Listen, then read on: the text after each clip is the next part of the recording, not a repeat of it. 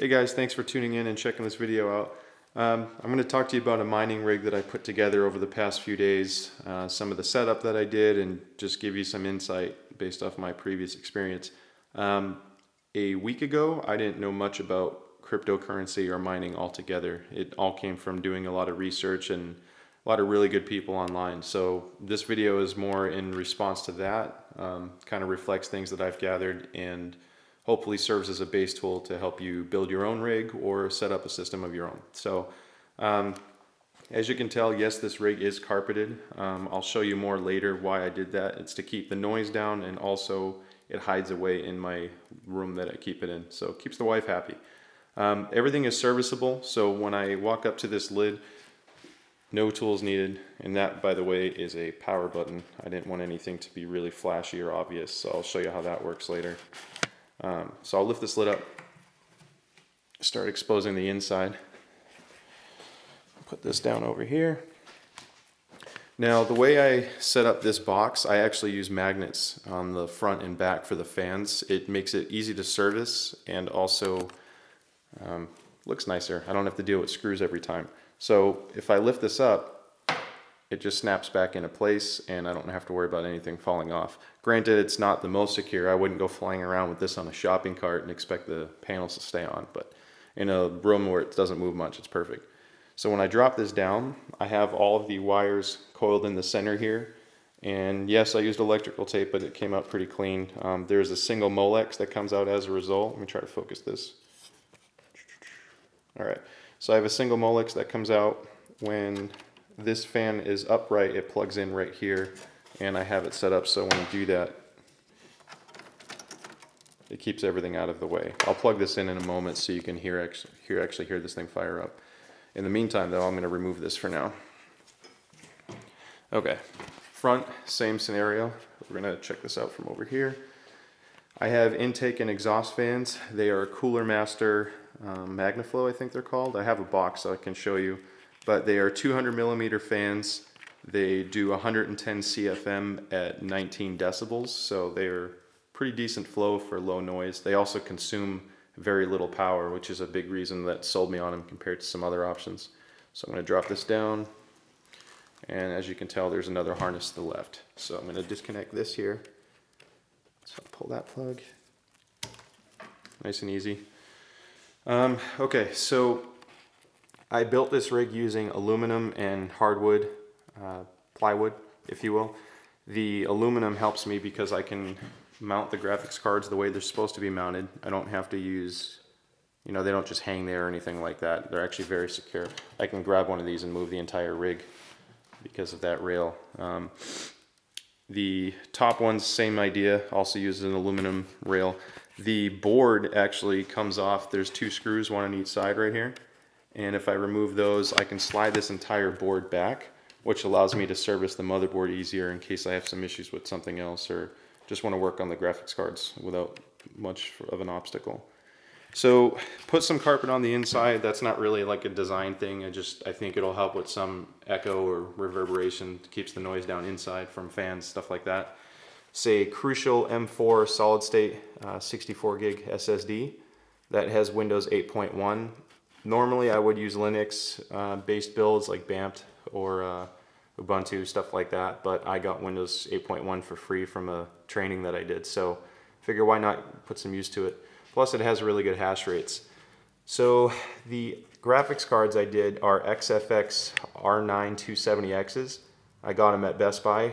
Mainly because they're in stock. If you look online, the markup on these things are ridiculous. A lot of people are charging $300 for a card that used to be $200 just a few months ago. Best Buy sells these at retail for $249. So if you have any discounts, like reward zone coupons or something like that, it's a good way to get it for a little bit less money. Either way, it's still cheaper than online, and if you have a problem, they have a lifetime warranty and you can return them right away. The other benefit is XFX typically isn't known for good hashing. They don't have the best performing graphics cards. The R9 series though is a new, I don't know if they just turned a new leaf or what, but in my experience so far, they've performed really well and above some of the other R9 270Xs I've seen. I'll have numbers below, but basically when I underclock them and reduce the voltage, which these are not voltage locked, I can get these to stay at about 65 to 67 degrees Celsius. And that's running at an intensity of 18. I get about 430 to 440 kilohash per second, and they only consume about 140 watts.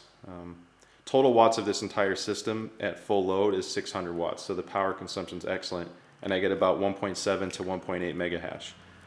The motherboard is an MSI G45 gaming board.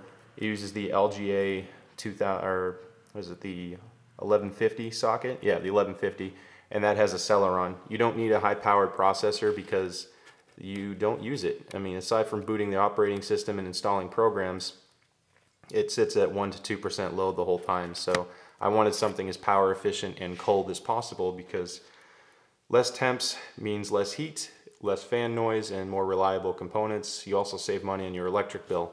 The RAM, I don't want crappy RAM. I didn't want anything to be unstable, so I went with Corsair Vengeance. It's pretty reliable, PC 1600. You can buy that at any local store that sells computer parts or online. To get into how these graphics cards are set up, there's different ways you can do this. Some people sell extenders, they look like ribbon cables, and they plug right into your PCI slot, which I'll zoom in down here so you can see what I'm talking about. So they plug into your PCI slot. It's a PCI 1X in this case because bandwidth isn't an issue with cryptocurrency. I'm not using this for gaming, so that was fine. This particular model, instead of using a ribbon cable, actually uses a USB 3.0, and the base of it, let's see if I can get a better shot here.